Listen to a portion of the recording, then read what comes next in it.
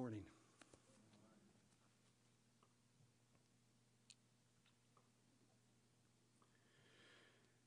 As 60 comes into view, which I know makes me a kid to some gathered here, I look to receive and create inspiration as another year unfolds. I'm excited and discouraged, calm and sometimes anxious. The world storms with weather and strains, personalities, and politicians roil our human family. Flags from both 2020 candidates caught my eye on the way here. Persons of those households are my fellows. To be dignified, for we share the same air and likely have more in common than what divides us. It is a beautiful and burdened world, and I feel stimulated and stymied as a human on the way, and now with you I feel safety and solidarity and healthy challenge to be vulnerable and sharp, real and human. As spring lays buried, hibernating in reverence, brooding as minutes of daylight increase, I face this year with 2 children newly in the military, safe and sound now and likely in their emerging careers. I abide in pride, wonder, and a disquieting tentativeness as I imagine the world they inherit and help create. I hope they will not be crushed or cramped with useless busyness or emptied by their cynicism.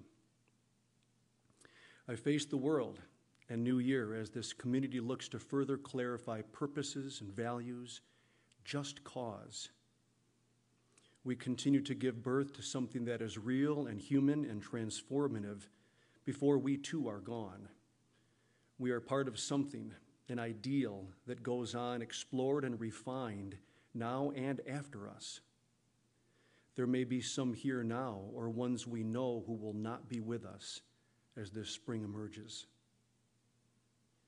I call myself and you to give credence to our intuitions and the unburying of our giftedness. May my and your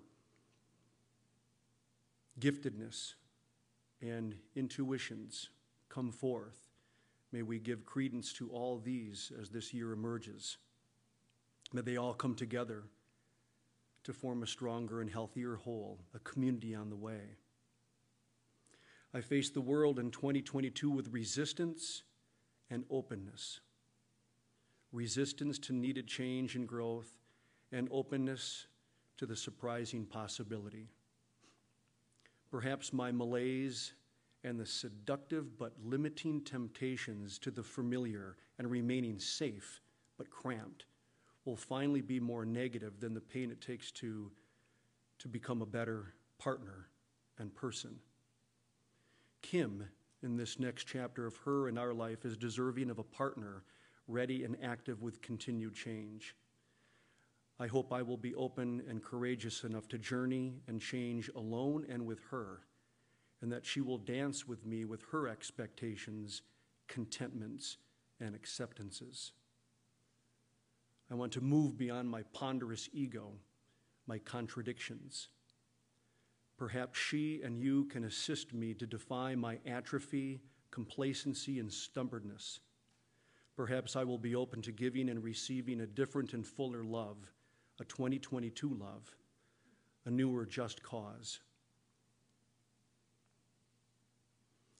In our common humanity, I present myself to you, with you, to live, to envision what I am willing to work toward as an individual, a community member, professional, partner, father, friend, and son. To not die before I am dead. To be proportionate and poised and not lazy or dramatic. I dedicate myself to this year and to this world, to and for my children, and to you saints and salty sages in this community. I look for and create inspiration within and from myself and the likes of you, from Kim, my children, friends, and family. I look forward to 2022 with you. So let it be.